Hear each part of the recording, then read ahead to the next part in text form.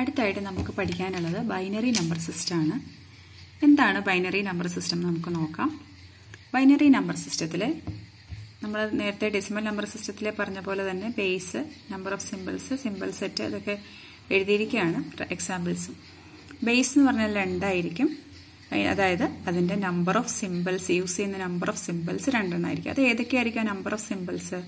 0യും 1ഉം ആണ് യൂസ് ചെയ്യുന്നത്. അപ്പം നമ്മൾ അതിന് എക്സാമ്പിൾ എഴുതി വെച്ചിരിക്കുകയാണ്. ഇവിടെ നമ്മൾ വായിക്കുമ്പം 10 ബേസ് 2 എന്ന് വായിക്കരുത് ഒരു കാരണവശാലും. 10 base 2, 10.001 base 2, 1111 base 2, 1010 base 2, 1 base 2, 0 base 2 ഇങ്ങനെ മാത്രമേ വായിക്കാവുള്ളൂ. പലർക്കും അബദ്ധം പറ്റുന്നതാണ് 1010 ബേസ് 2 എന്ന് വായിക്കും. അതൊരിക്കലും ശരിയല്ല. ഇനി നമ്മൾ ഏറ്റവും കൂടുതലായിട്ട് ശ്രദ്ധിക്കേണ്ട ഒരു കാര്യം, നമ്മൾ ഈ ബൈനറി നമ്പർ സിസ്റ്റം പഠിക്കുമ്പം നമ്മൾ അതിൻ്റെ കുറച്ച് പവേഴ്സ് കാണാതെ പഠിച്ചു വെക്കണം. ഇവിടെ നോക്കുക, 2 0 1. ഏതിൻ്റെയും 2 0 എന്ന് പറഞ്ഞു കഴിഞ്ഞാൽ ഏത് നമ്പറിൻ്റെയും 0th പവർ എന്ന് പറഞ്ഞാൽ 1 ആയിരിക്കും. 2 2, 2 2, 4. ഇങ്ങനെ നമുക്ക് ഇവിടെ ഒരു തെറ്റുണ്ട്. 2 എന്ന് പറഞ്ഞു കഴിഞ്ഞാൽ 32 ആണ്. നോക്കുക, 16 കഴിഞ്ഞ് കഴിഞ്ഞാൽ 32 ആണ്. 64, 128, 256. അങ്ങനെ നിങ്ങളൊരു 2 വരെയുള്ള ഒരു പവേഴ്സ് പഠിച്ചു വയ്ക്കുന്നത് നന്നായിരിക്കും ഭാവിയിലേക്കുള്ള ആവശ്യത്തിനായിട്ട്. അതുപോലെ തന്നെ നമുക്ക് 2ന്റെ നെഗറ്റീവ് പവേഴ്സ്, 2 - 1 എന്ന് പറഞ്ഞാൽ 0.5 ആണ്. 2 - 2 0.25 ആണ്. അങ്ങനെ കുറച്ച് നമ്പേഴ്സ് പഠിച്ചു വയ്ക്കുക. ഇനി നമുക്ക് അതിൻ്റെ ക്വാണ്ടിറ്റി എന്താണെന്ന് കണ്ടുപിടിക്കുക. അതായത് നമുക്ക് ഇതൊരു ബൈനറി നമ്പറാണ്.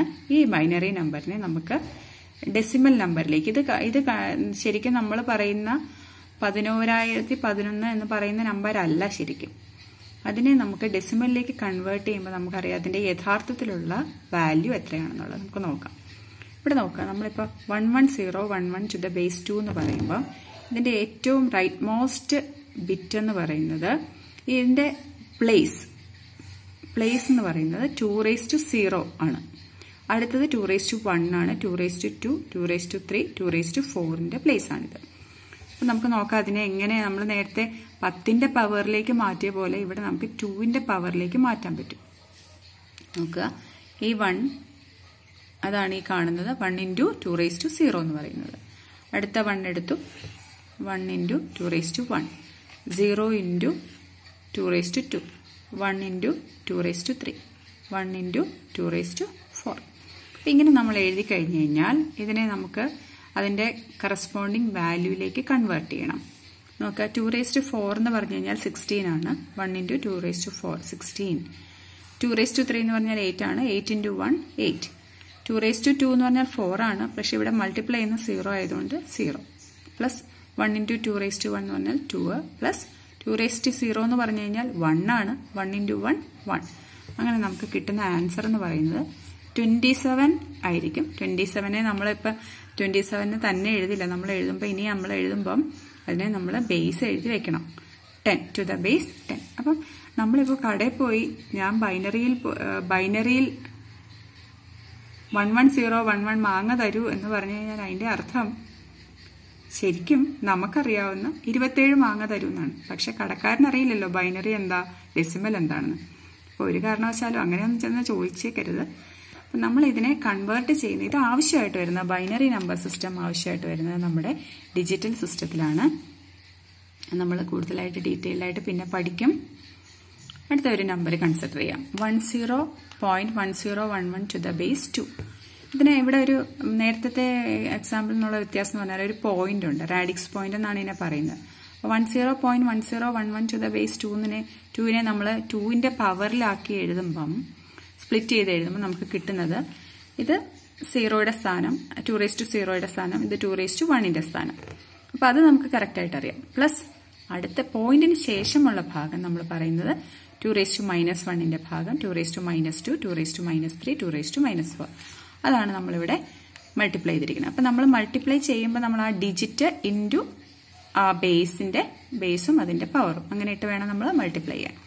നോക്കുക 1 into 2 raised to 1 എന്ന് പറയുമ്പം എന്ത് വരും 2 വരും 0 into 2 raised to 0 എന്ന് പറയുമ്പം 2 raised to 0 1 ആണെങ്കിലും into 0 കിടക്കുന്നതുകൊണ്ട് അവിടെ 0 വരും 1 into 2 raised to minus 1 2 raised to minus 1 നമ്മൾ നേരത്തെ ഞാൻ പറഞ്ഞു കാണാതെ പഠിച്ചു വെക്കണം അല്ലെങ്കിൽ സൈഡിൽ എഴുതി വെക്കണം നമ്മൾ 2 raised to minus 1 എന്ന് പറഞ്ഞു കഴിഞ്ഞാൽ 0.5 ആണ് അത് നമ്മൾ എഴുതി വെച്ചു ഇവിടെ 0 into 2 raised to minus 2 എന്ന് പറഞ്ഞു കഴിഞ്ഞാൽ 0.25 ആണെങ്കിൽ പോലും ഇവിടെ into 0 കിടക്കുന്നതുകൊണ്ട് ഇവിടെ 0 വന്നു പ്ലസ് 2 raised to minus 3 എന്ന് പറഞ്ഞാൽ 0.125 ആണ് 2 raised to minus 4 എന്ന് പറഞ്ഞാൽ 0.0625 ആണ് അപ്പം അങ്ങനെ നമുക്ക് കിട്ടുന്ന ആൻസർ എന്ന് പറയുന്നത് 2.6875 ആയിരിക്കും ഇങ്ങനെയാണ് നമ്മൾ ഒരു ബൈനറി നമ്പറിനെ ഡെസിമൽ നമ്പറിലേക്ക് കൺവേർട്ട് ചെയ്യുന്നത് അപ്പം നമുക്ക് ഇതിനകത്തുനിന്ന് നമുക്ക് കുറച്ച് ബൈനറി നമ്പേഴ്സ് കണ്ടുപിടിക്കാം എങ്ങനെ കണ്ടുപിടിക്കാൻ പറ്റും നമുക്ക് ഇവിടെ നോക്കുക ബേസ് നോക്കിയാണ് നമ്മൾ നമ്പേഴ്സ് കണ്ടുപിടിക്കുന്നത് ഇത് ബൈനറി നമ്പറാണ്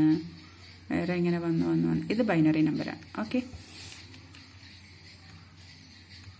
അടുത്ത എന്തിനാണ് ബൈനറി നമ്പേഴ്സ് യൂസ് ചെയ്യുന്നത് എന്നുള്ളതാണ് നമ്മുടെ ഡിജിറ്റൽ സിസ്റ്റത്തിൽ കമ്പ്യൂട്ടേഴ്സിൽ അതായത് നമ്മൾ പറഞ്ഞു ഡിജിറ്റൽ സിസ്റ്റത്തിൻ്റെയൊക്കെ എക്സാമ്പിൾ നമ്മൾ കണ്ടായിരുന്നു അല്ലേ അപ്പോൾ കമ്പ്യൂട്ടേഴ്സ് കമ്മ്യൂണിക്കേഷൻ ഡിവൈസ് ഇങ്ങനെയുള്ള സ്ഥലത്തൊക്കെ നമ്മൾ യൂസ് ചെയ്യുന്നത് ബൈനറി നമ്പർ സിസ്റ്റമാണ് ഡേറ്റ സെൻഡ് ചെയ്യാനും റിസീവ് ചെയ്യാനും ഒക്കെ ഡേറ്റ എന്ത് ഫോമിലാണ് ബൈനറി നമ്പേഴ്സായിട്ടാണ് പോകുന്നത് ഇനി അടുത്തത് നമുക്ക് പഠിക്കാനുള്ള ഒക്ടൽ നമ്പർ സിസ്റ്റമാണ് ഒക്ടൽ നമ്പർ സിസ്റ്റത്തിന്റെ ഇൻട്രൊഡക്ഷൻ എന്ന് പറഞ്ഞു കഴിഞ്ഞാൽ അതിനകത്ത് നമ്മൾ നേരത്തെ എഴുതിയ പോലെ ഇതിന്റെ ബേസ് 8 ആയിരിക്കും ഒക്ടൽ എന്നുള്ള വാക്ക് നിങ്ങൾ ഒക്ടഗൺ എന്നൊക്കെ കേട്ടിട്ടുണ്ട് 8 വശമുള്ള ഒരു മാത്തമാറ്റിക്കൽ ഫിഗറിനെ നമ്മൾ ഒക്ടഗൺ എന്നൊക്കെ പറയും അല്ലേ അതുപോലെ നമ്മളിവിടെ ഒക്ടൽ നമ്പർ സിസ്റ്റം എന്ന് പറഞ്ഞു കഴിഞ്ഞാൽ 8 ആണ് അതിന്റെ ബേസ് അതായത് 8 സിമ്പിൾസ് ഉണ്ടായിരിക്കും 0 1 2 3 4 5 6 7 ഇവിടെ നോക്കാം അതിന്റെ എക്സാമ്പിൾ പറഞ്ഞിരിക്കുന്നത് ഇത് 74 ബേസ് 8 എന്ന് വായിക്കരുത് 74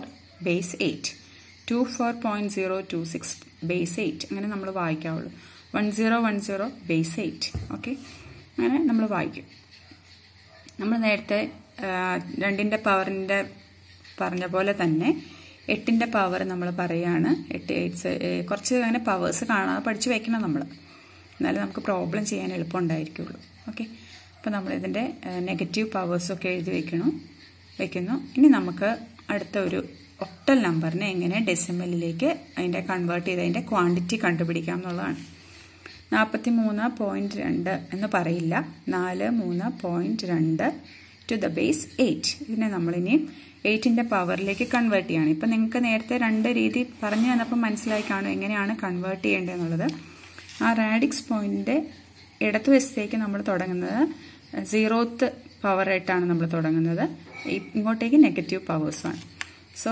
ഇതിവിടെ നമ്മൾ 4 into 8 raised to 1 plus 3 into 8 raised to 0 plus 2 into 8 raised to minus 1 ഇവിടെ നിങ്ങൾ വേണമെങ്കിൽ നിങ്ങൾ 0 1 ഇങ്ങനെ സൈഡിൽ എഴുതി വെക്കുന്നത് നന്നായിരിക്കും -1 അങ്ങനെ ഓക്കെ അപ്പോൾ അതിൻ്റെ വാല്യൂ സബ്സ്റ്റിറ്റ്യൂട്ട് ചെയ്തു 8 raised to 1 എന്ന് പറഞ്ഞാൽ 8 ആണ് 32 പ്ലസ് 8 raised to 0 എന്ന് പറഞ്ഞാൽ 1 ആണ് 1 into 3 3 plus 8 raised to minus 1 എന്ന് പറഞ്ഞു കഴിഞ്ഞാൽ നമ്മൾ എത്രയാണ് നമ്മൾ കഴിഞ്ഞ നേരത്തെ പവർ 8 raised to minus 2 എന്ന് പറഞ്ഞു കഴിഞ്ഞാൽ 8 raised to minus 2 അല്ലേ നമ്മൾ കണ്ടത് 8 raised to minus 1 എന്ന് പറഞ്ഞാൽ 0.125 ആണ് പക്ഷെ ഇവിടുത്തെ കാൽക്കുലേഷനിൽ തെറ്റുണ്ടെന്ന് തോന്നുന്നു കേട്ടോ ഇൻറ്റു 2 ചെയ്തിട്ടില്ല അപ്പം അവിടെ നമ്മൾ ഇൻറ്റു 2 ചെയ്യണം അപ്പം 0.25 നമുക്ക് കിട്ടും അപ്പം കിട്ടുന്ന ആൻസർ നമുക്ക്